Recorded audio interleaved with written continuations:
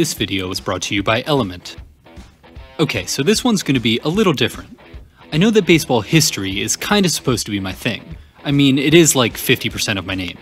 But there's something happening in Major League Baseball that I think needs to be acknowledged, and some players that I think we need to talk about.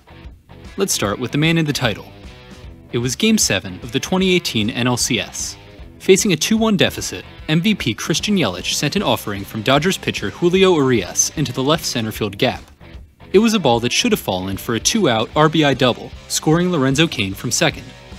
I say should have, because Chris Taylor apparently had other plans. For Taylor, and he makes a spectacular over-the-shoulder catch on the warning track, falling to the ground. What a play by Chris Taylor, saving a run and ending the inning. Here's the thing. Taylor would have never even been in a position to make that play had he not been shifted to left midway through the third inning, after second baseman Kiké Hernández came in to pinch hit for starting left fielder Joc Pederson against lefty Josh Hader. Now, as confusing as this series of events may be, to Taylor, it was pretty much routine. See, Chris Taylor is part of a baseball revolution. He came up through the Mariners system as a shortstop. Upon his trade to Los Angeles for top prospect Zach Lee, however, everything changed. Over 140 games played in 2017, his first full season with the club, the Dodgers used Taylor in center field, left field, second base, short, and third. But Chris Taylor isn't just any run-of-the-mill utility player. In fact, Taylor may be the best current example we have of what has come to be called, creatively, the super utility player. Now, he's certainly not the first of these, but he's leading a charge that has seen MLB undergo some major changes over the past decade. What makes a player a super utility player? Does your team have one? And just why are they so valuable? Don't worry, I'm going to cover all that and more. First though, let's talk about how we got here. Get ready, because this is the part of the video where I talk about advanced defensive metrics and Derek Jeter at the same time. I'm just putting that out there so y'all can get a head start on the angry comments, which you're totally free to do. Just know two things first. One, I'm a Yankees fan. You don't need to convince me Jeter was great. And two, I know these kind of fielding stats are far from perfect. Just watch my video on Andrew Jones if you want further proof. But now that that's out of the way, onto the Jeter hate. From his rookie season in 1996 through 2003, Derek Jeter collected 6 All-Star nods, 4 World Series rings, and his fair share of MVP votes. During that time, he had gone from top prospect to World Series hero to the captain. And, if defensive metrics like ultimate zone rating are to be believed, he was a pretty lousy shortstop. Across his first 8 full seasons in the league, which also happened to be most of his peak, Jeter had a UZR of negative 3.7, 143rd out of the 214 players with at least 1,000 innings in the field over that time. That's middle of the pack at best, and a far cry from the numbers being put up by the likes of, oh, I don't know, let's say Alex Rodriguez. From 96 to 03, A-Rod had an ultimate zone rating of 23.7. That was 10th in the league in that time, and by far the highest among shortstops. He was also worth 9.4 D-WAR to Jeter's negative 1.6, and for those of you who are into fielding percentage, why? To add to this, Rodriguez was also recognized by people within the game as the superior fielder, having won the Gold Glove in both 2002 and 2003. So when A-Rod was traded to New York prior to the 2004 season, the Yankees recognized him as the obviously better shortstop and moved Jeter, right? No, that would have been stupid. Instead, A-Rod voluntarily moved away from the position he had excelled at his entire career, all out of deference to the captain.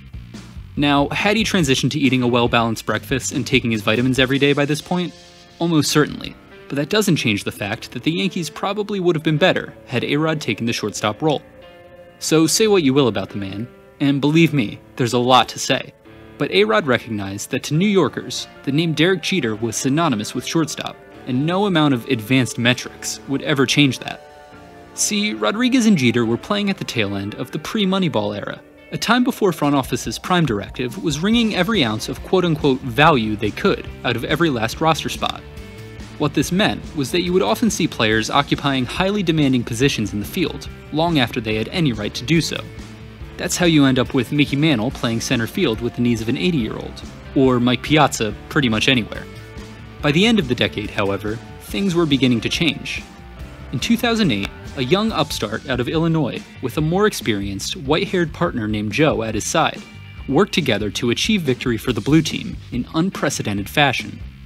I'm talking, of course, about Ben Zobrist, Joe Maddon, and the underdog story that was the '08 Tampa Bay Rays. Ben Zobrist started as a shortstop. He had man short from his days at Dallas Baptist University to his time in the minors for both Houston and Tampa, and had played every one of his 665 innings between the '06 and '07 seasons at the position. He was also pretty awful at the plate during these years, hitting exactly .200 in his first 300 career plate appearances. His on-base and slugging were both dismal as well, contributing to a league-worst OPS plus of 33 over that span. Entering the 2008 season, though, the Rays had a new look. They had dropped the devil from their name, and with it, whatever evil had been keeping them pinned to the floor of the AL East for the previous decade.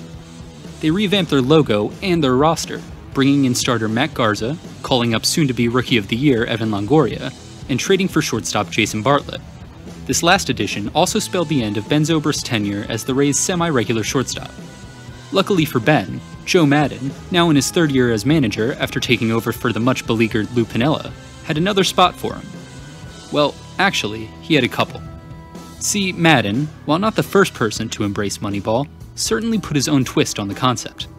In addition to being the first manager to systematically deploy defensive shifts, Maddon, as far as I can tell, was also the first to have a slumber party-themed road trip. Or grunge-themed. Or hockey-themed. Or you get it. When his team struggled, he told them to stop coming to the ballpark so early. When his hitters slumped, he had them stop taking extra batting practice. When some of the Rays began sporting mohawks for good luck, Joe joined in. This was all part of an effort by Joe to make the game as comfortable as possible for his players, fostering what Maddon referred to as unconscious competence.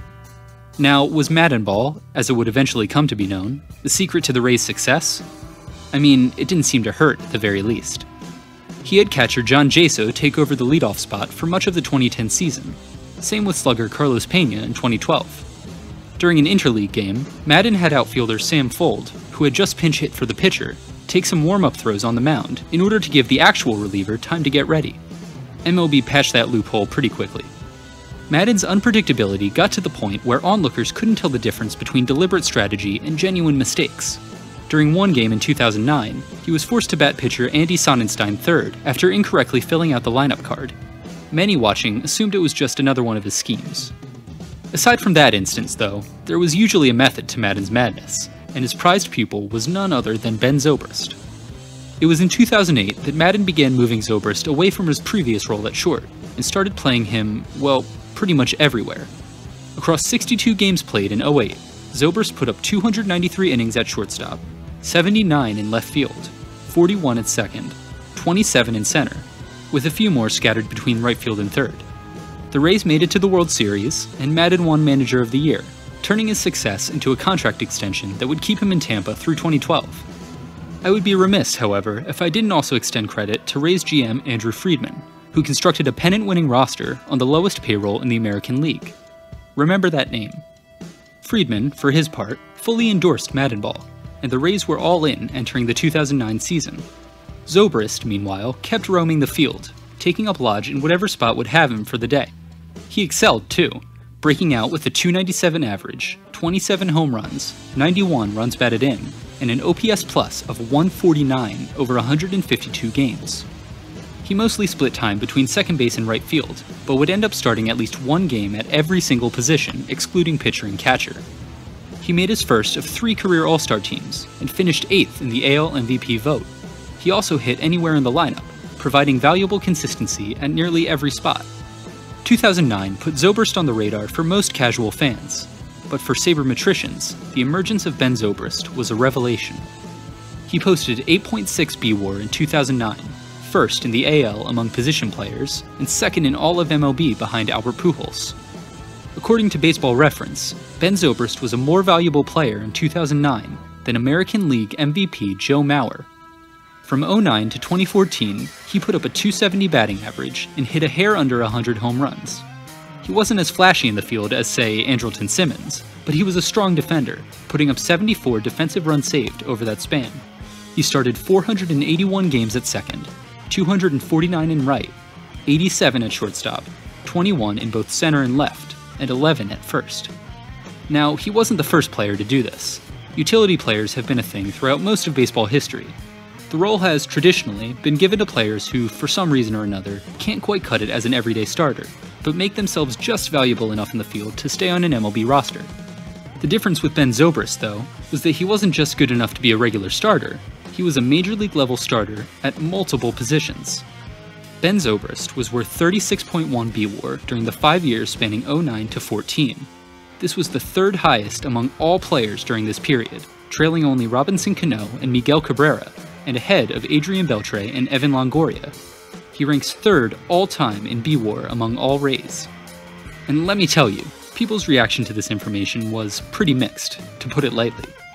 Rather than accept the idea that Ben Zobrist, of all people, was just as good as a Triple Crown winner, critics took these numbers as proof that WAR simply didn't work. Now, maybe this was just a mental block on their part, the product of an outdated baseball culture struggling to come to grips with the new reality of the game. On the other hand, it kind of makes sense. Just think about it. If a player is most productive in the field at a certain position, then they should start every game at that spot in order to, theoretically, maximize their value. The problem with this is that there are 9 positions in the field, making it much less likely that any one team will be able to fit their 9 best hitters into the role they're best suited for. This was the case with A-Rod and Jeter.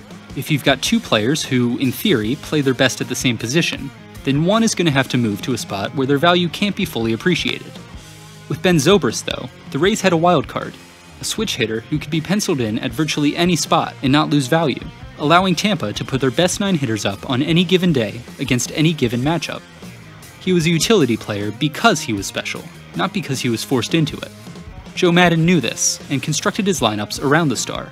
Zobrist wasn't the 10th man, he was the first. A player like Zobrist also helps relieve the damage done to a club by injuries, as they can shift positions to accommodate gaps in the field. As writer Neil Weinberg put it, he's the best insurance policy money can buy. Ben Zobrist was the prototype for a new kind of player, one which would earn its own name beyond the ill-fitting description of utility guy. He was the first in a wave of quote-unquote super utility players. Now, Zobrist will tell you that he became this type of player by chance. If he was a better hitter in the minors, he probably never would have been moved from shortstop in the first place. These days, though, it would seem that everyone wants a Zobrist of their own, to the point where teams are even beginning to develop their top prospects to play multiple positions. The Mariners are one such example. When they acquired 23-year-old Shed Long from the Reds in early 2019, general manager Jerry Dipoto announced the club's intention to play Long, a second baseman since 2016, at third, left, and center as well. The Los Angeles Dodgers have also excelled in this regard. The Dodgers are a scorekeeper's nightmare, not only changing up the lineup between games, but moving players around in-game like they were a Little League team trying to spread around time in the field. Unlike a Little League team, however, LA has ridden this strategy to the winningest record in baseball since 2015. This was the year that Andrew Friedman took over as the team's president of baseball operations. Remember him? I hope you do. I specifically requested it. It was Friedman who brought in Max Muncy and Kiké Hernández, both of whom played multiple positions before joining the club. Cody Bellinger, meanwhile, was groomed for versatility from the start, manning first base and all 3 outfield spots over his time in the minors. And it's no coincidence that upon trading for Trey Turner from the Nationals in 2021, the Dodgers started playing him at second base for the first time since his rookie season in 2016. Of course, the Dodgers aren't the only team doing this, even if they may be the most successful. In 2021, 27 MLB teams sported at least one player who appeared in 10 or more games at 2 or more positions. Taking an even closer look shows that 58 out of the 132 qualified batters from last year fit this description. That's 43.9%. Turn the clock back to 1990, and that number drops to 30 out of 128 batters, or 23.4%. Over the past 30 years, Major League Baseball has seen the proportion of utility players nearly double. One reason for this is the expansion of bullpens league-wide. When planning out which 26 players will occupy their roster at any given time, most teams have chosen to go with 8 and sometimes even 9-man bullpens. With a dearth of spots left afterward, the utility player becomes a manager's best friend. This also ties into the previously mentioned aspect of these guys that stats like WAR don't really account for: the value of the extra roster spot. You can see the platonic ideal of this concept in Shohei Ohtani, who plays the role of MVP caliber hitter and Cy Young level pitcher, all while taking up only 1 spot on the roster. Now, was this just a thinly veiled excuse for me to show you this picture of Ohtani? Maybe. Do I regret it? Absolutely not. Beyond roster construction, the way the game is played has changed to suit super utility players better than ever. Defensive shifting, a major aspect of Joe Maddon's game, has helped to dampen the harm done by otherwise average to below average fielders. And when your second baseman is positioned in right field half the time already, making him an outfielder almost becomes a formality. And as strikeout rates climb ever higher, balls in play continue to drop. So while defense is still important, every year it becomes slightly less so. Now, whatever combination of factors is behind the rise of super utility players, it would seem that at least some of them are finally being recognized for their value. After all, if you're going to be doing two jobs, you should be compensated as such. Taylor was selected to his first All-Star team in 2021, a season in which he put up at least 60 innings at 6 different positions. Over the 5 full seasons Taylor's played for the Dodgers, he's averaged 4 wins per 650 plate appearances. And he got paid for it too, signing a 4-year deal worth $60 million that December. It would seem that super utility players aren't just on my mind either. Buck Showalter, for one, is on the record as being in favor of adding a utility slot to the All-Star Game rosters. Now with these comments, Buck was mostly referring to the Mets' resident super utility guy in Luis Guillorme. But I'm curious, if you had to add one utility player to the All-Star Game, who would you go with? Is there a player like this who you think is currently being overlooked? Give him some love in the comments. Now I want to take a second to thank Element for sponsoring this video. If you're like me, you've probably heard a lot about how important electrolytes are, but you're still not really sure why.